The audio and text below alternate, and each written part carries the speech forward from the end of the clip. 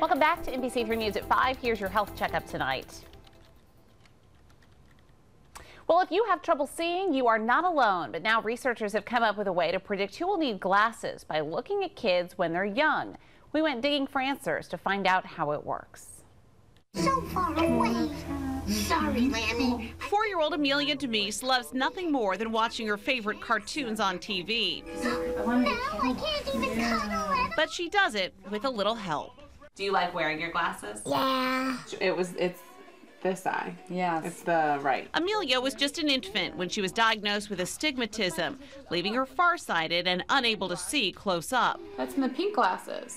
I'd say about 9 months. I noticed that her eyes, when she looked at you, would go in, her right eye would go in quite a bit. That's when her mother Elizabeth knew something was wrong.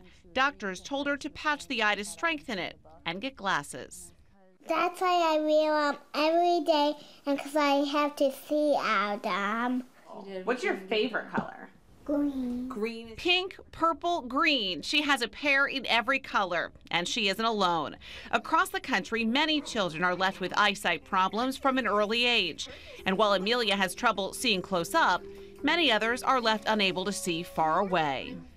I think that nearsightedness is a growing problem in our country. Dr. Stephen Merriam says about 40% of people in North America are nearsighted. And while we don't know what causes it, a new study suggests a child's vision in first grade can predict whether they'll become nearsighted by middle school.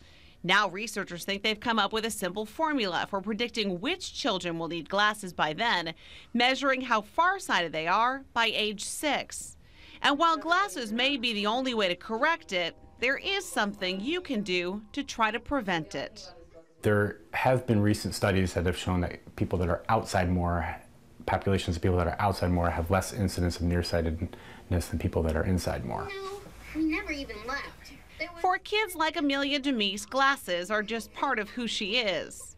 She thinks they're cool, and her guy friends at school think they're cool too. Wearing them proudly and taking compliments everywhere she goes. Yeah, what do you say? Thanks for loving them. You say thanks for that. Do a lot of people say that? Yeah, a lot of people love her glasses. She's adorable. Isn't she cute? Yeah. Yeah, and she doesn't ever want to take them off. She does great with them. Good.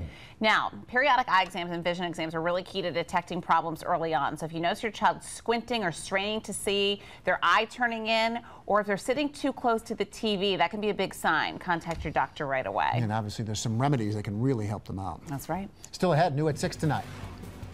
The deadly train accident in Philadelphia has